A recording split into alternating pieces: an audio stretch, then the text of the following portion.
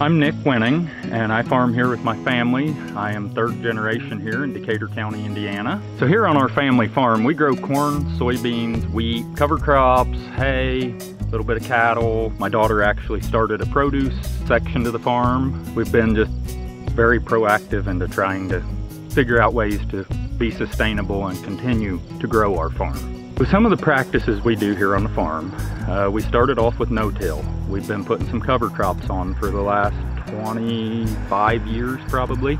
My father started that.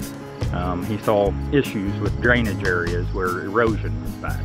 Since then, we figured out that, hey, cover crops, even on the good ground, benefits next year's crop.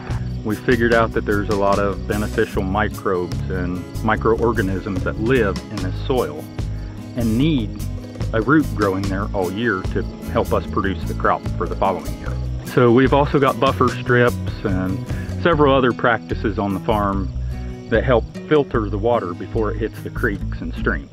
It's another step to keep the erosion down, and it also benefits the wildlife and benefits everything around us. We do no tillage to our ground.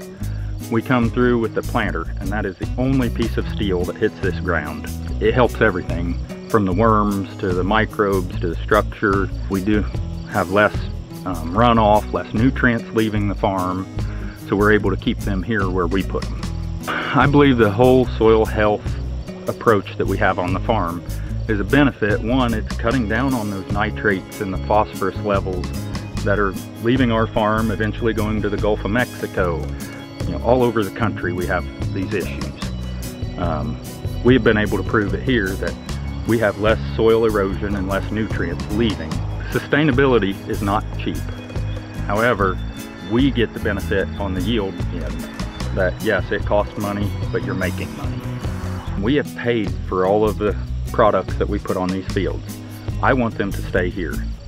We're keeping all the nutrients out of the creeks and streams, keeping them healthy. So this has all been huge for, you know, the public and for farmers. And we're trying to work together with consumers to make the earth as healthy as we can. So to me, sustainability matters to this farm because my father has implemented the practices, my grandfather. I plan to do that for my children. I want to keep this a family farm for generations to come.